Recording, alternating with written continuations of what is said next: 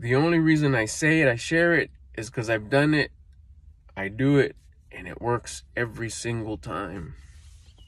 You start feeling low vibe, you start not feeling it, you start feeling bummed out, you start feeling sad, you start feeling, man, I got so many problems, nothing's going my way. That's just low vibe victim mindset. Every time it's just at different levels. Sometimes it's a lot of victim mindset, sometimes it starts a little bit. That means your vibe is low. So that means what follows, your thoughts start coming low. You start thinking a certain way. Then you start feeling a certain way. The lump in the throat, the pressure in the chest, the heavy shoulders, posture. You don't like the way your clothes even fits. Well, yeah, because your freaking posture's all messed up. And then here comes the actions. You want to go do that thing, your vice. Go do that thing you do to make your whiny self feel better. Whatever it is, everybody has their own thing. It doesn't have to always be drugs or alcohol. It could be sitting down, being lazy, doing nothing.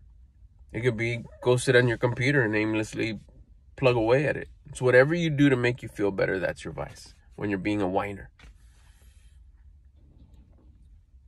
If you do the exercise, you pump, you get the blood flow going, you get your heart going. Your personal rate of vibration goes up. Your vibe goes up, your frequency goes up, your energy goes up.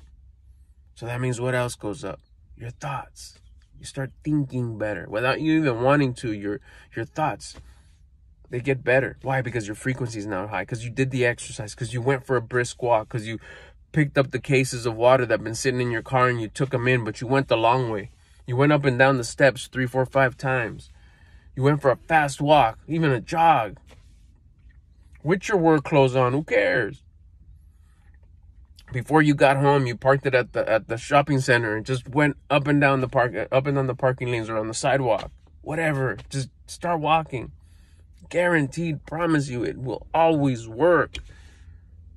Your frequency, your energy, your vibe goes high. That means automatically, by law, your thoughts go high. What'll follow? Same deal. You'll feel better. Your feelings go high. Then you'll have good actions. You won't chase the vice. You'll have the discipline to say, nah, I don't want the food. I don't want the sugary drink. I don't want to go waste time doing whatever. I'm going to go do something productive, something nice. Go hang out with my loved ones. Go see what they did, how their day was. Go wipe down something. Go clean up something. Go do something that's part of my purpose. Then you're going to what? Feel even better. Because now you start getting W's. You start getting wins. Winners win. Winners in a high vibe win. Put yourself in a winning position so you can stack wins so you don't become a loser. Don't make yourself a loser by accepting the low vibe, by sitting in it, by allowing the low thoughts to come in, by allowing the low feelings to come in, and welcoming the low actions. You have control of that by just getting the blood flow going. Move, get some action in, and keep that high vibration there. So everything else that's out of your control, that's your control. That is in your control. The exercise, the movement, the action, the work.